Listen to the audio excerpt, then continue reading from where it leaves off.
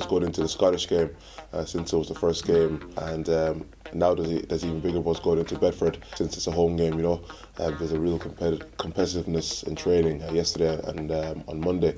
I think everyone's really trying to make a mark and try to get into that squad. You know, to play in the first home game of the season.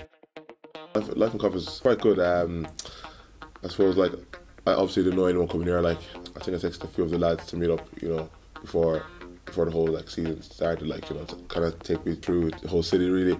It's obviously I have a missus here, so it's a bit easier to settle in, and know that my housemates are pretty good. So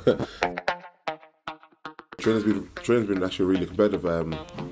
Monday was kind of like a low key day walkthrough, you know, kind of get our kind of set piece, you know, right, and then yesterday was more or less kind of like a match really. Everyone wants to make a point, make an impression.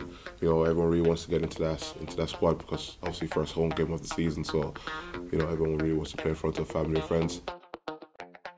Yeah, no, it's a pretty good team spirit.